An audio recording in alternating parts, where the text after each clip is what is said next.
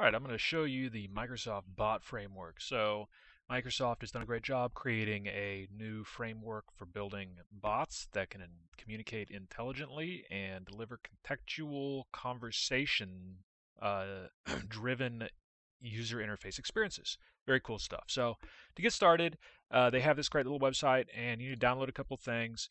First thing that you need is if you go to the documentation and you look under Get Started with the Connect, under the .NET framework here, you see that you just need to download the Visual Basic, and the Community Edition works just fine.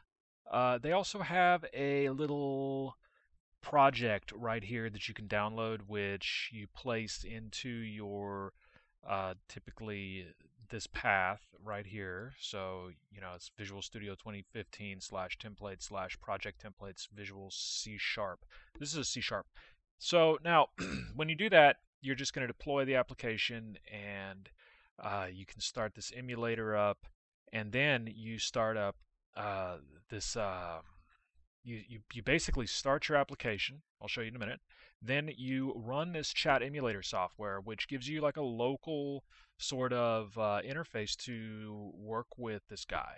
And from there, you can actually, if you want to, it's not required, but I've done this, publish it to Azure app service, and you can actually publish it to some Azure app that you just generate.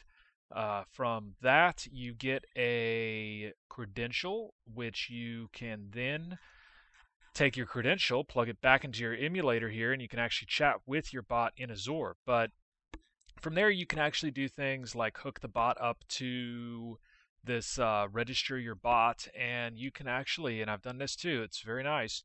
You can set it up to where you have this registered bot, and then you can give it a profile picture, and you can connect it to channels. So they have like Facebook, Messenger, Skype, Slack, email. There's a direct API, a number of things. So, this thing, the first time you hook this thing up, I'll show you what it does. It's very simple. So, you know, this one little page of documentation is just a tiny piece of the doc, but let's just start with it. So we come in here and we're going to get a new project. We're going to choose Visual C Sharp bot application. Let's go ahead and just generate that guy real quick. So the first thing it's going to do is it's going to go ahead and create the project there. And in a minute, it should be installing. While that's going on, I'm going to install this bot, this emulator. So to get to the emulator, let me just pop over to my downloads real fast and execute the emulator download. So, it's going to run this little installer real quick, and it's just going to install the emulator onto my computer. While it's running in the background, and it's not going to ask me for, I'll show you this, the Bot Framework Emulator. So I got here by going down to this portion of the page and talking about the emulator, read about it here, came here. Now, this emulator supposedly even works on Ubuntu. I haven't tried it there. I should. And they're demonstrating here with Visual Code, not Visual Studio, just Visual Studio Code, whatever. So it's just, goes to show you that you don't need anything really crazy to be able to use this emulator and to be able to do stuff with your bot. You can use Linux for that, and you can also use Microsoft, although Visual Studio Community Edition is great.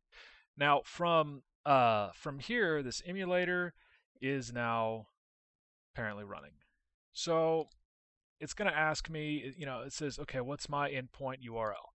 And I might pick an endpoint URL there. What's my app ID? Well, I don't have this bot up and running yet. So now here I've got it deployed.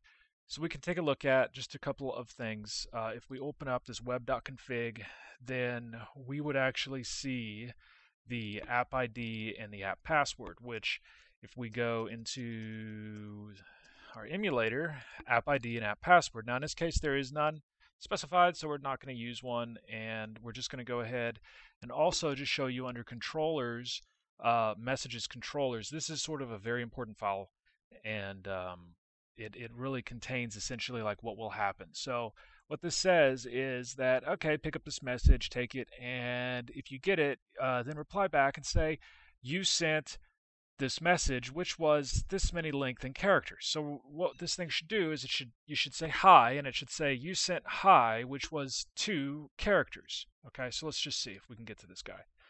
So of course, we're not going to be able to connect because it's not started. Now we click the start and it builds.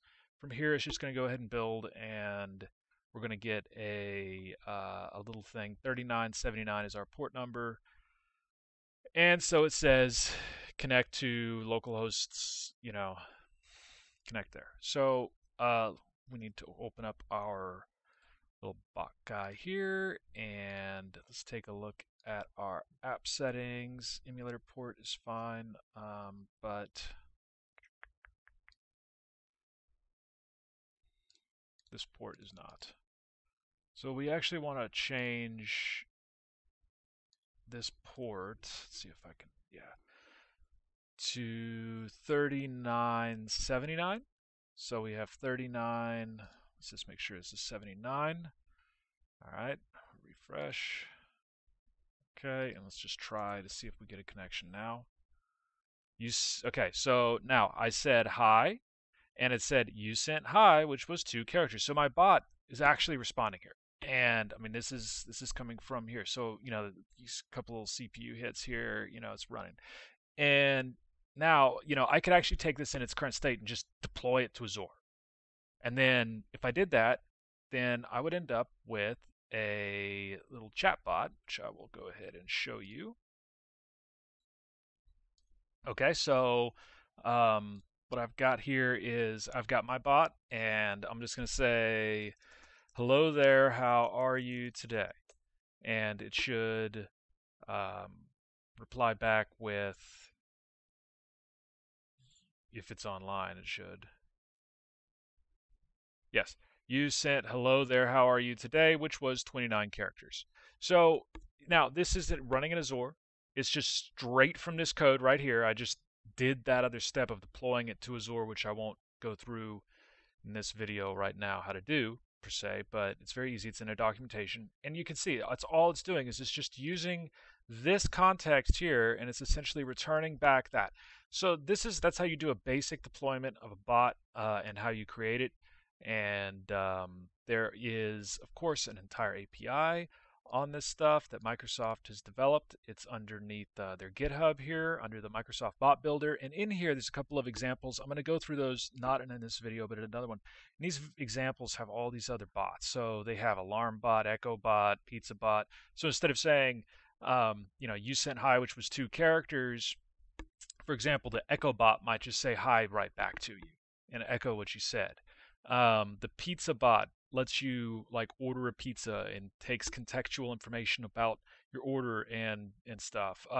It tracks the Alarm Bot tracks the time and things. So there's this whole entire set of documentation, and it's important to review because it kind of talks about the structure of everything that goes on. So if we go into dialogues and we go into the Echo Bot, it's kind of it's giving us all of the kind of basic code that we would want to wire in there. So it might say, okay, you need to kind of take the original code and wire a few lines of code into it, or you can just use the one that they already have. So thank you for watching this, and I hope you enjoy other videos.